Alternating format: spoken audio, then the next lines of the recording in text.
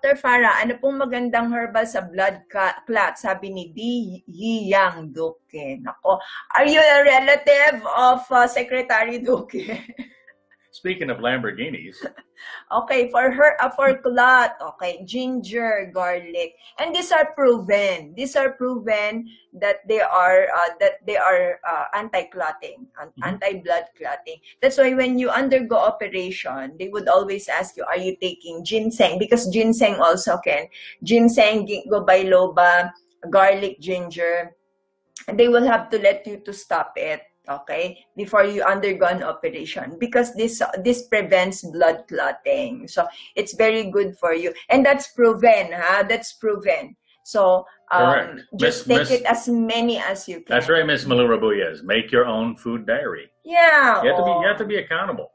Yan. Alam ni Miss Malu yan, Miss Malu. Okay, malapot na dugo. Okay, for highly viscous blood. Okay.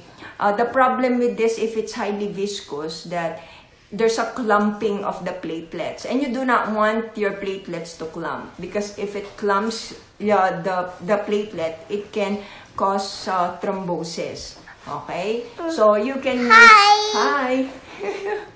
Say hello! Hello! Okay. You can use garlic, ginger. Okay, they have anti-platelet actions and also magnesium. Okay.